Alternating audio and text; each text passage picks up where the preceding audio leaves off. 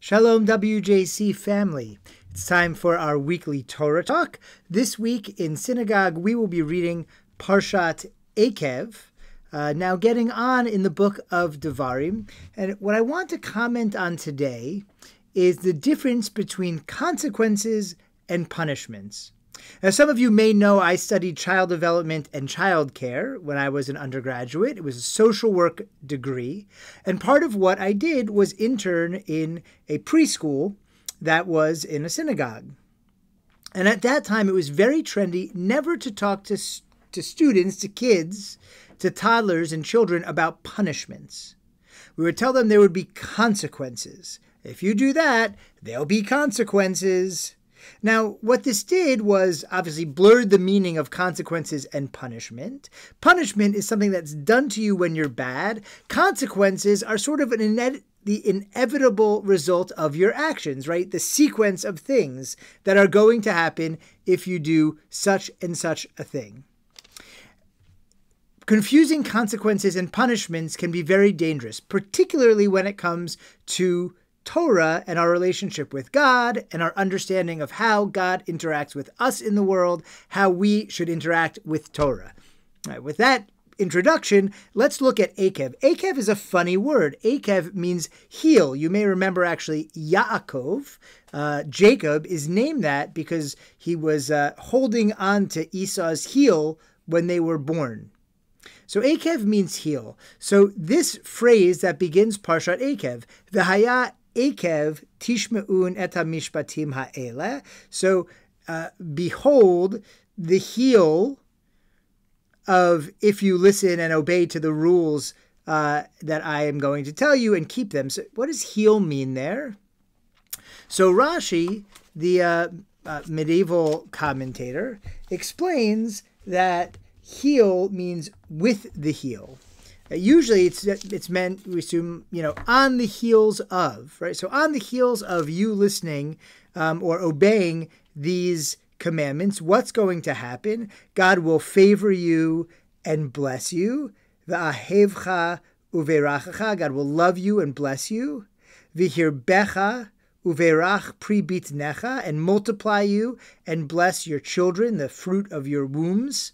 Upri admatecha, and the fruit of your fields, degancha, your grains, and so on and so forth, right? So all this great stuff is going to be Eikev, on the heels of you following these commandments. Now that is often translated, and I would say mistranslated, as this will be your reward for keeping these mitzvot. Reward and punishment go together. Eikev, though, doesn't necessarily mean reward and punishment. It means on the heels of. This will happen consequentially.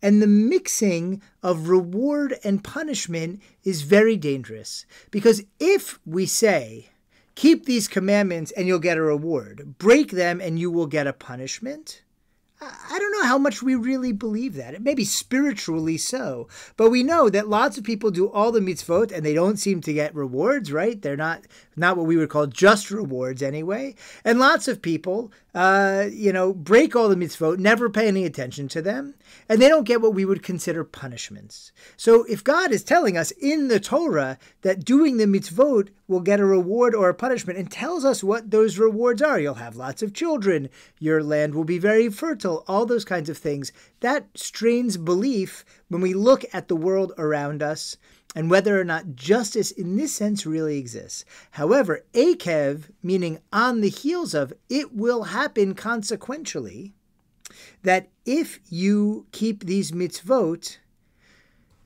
what will happen is you will have lots of kids, you will multiply, and your kids will be blessed, and your land will be blessed, and you'll have a lot of good fortune.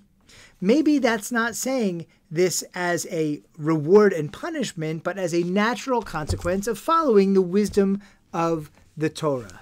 So what does it mean to have lots of children? Maybe you'll have a lot of your own children. Maybe you'll live in a community where its children are raised up and successful, right? There are laws about how we treat our land. Perhaps if we treat our land properly, it will be more fertile for us, right? Not to be read as reward and punishment, but that is to be read as good advice and the consequences of following this good advice.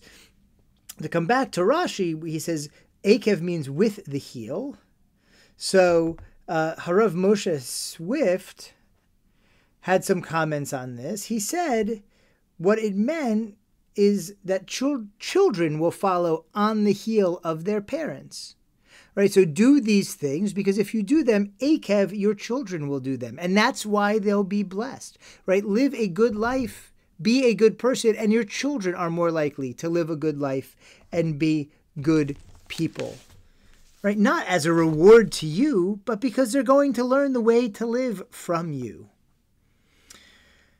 We, because of the way our society interprets things, because of the prominent religions around us, we tend to look at the Torah as reward and punishment. And when we do, it strains belief, and maybe we lose interest. Maybe we don't quite, we dismiss it because we understand the world does not work with the perfect justice we wish it did. Perhaps by reading it instead as a book of advice, whose guidance and wisdom will lead us to have closer families, to have be satisfied with what we have, to understand how better to treat the world so that the world can take care of us, how better to treat each other so that we can take care of each other, that all of these blessings come true when we base our values and our actions on the Torah, because it's good stuff, it's good wisdom, it's good advice. So I hope we can approach our religion not with this sort of simpler idea of if you're good, God rewards you. If you're bad, God punishes you. But more with the idea that, if you follow the wisdom that God gifted us in the Torah, that your life will feel better. You will feel blessed. And so too, when we don't, we feel worse. We feel farther from God. We have less holiness in our life. It's harder to sense the beauty around us.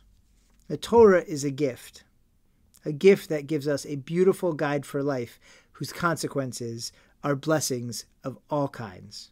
May we all heed this great advice and find the blessings that are the consequence of following the mitzvot.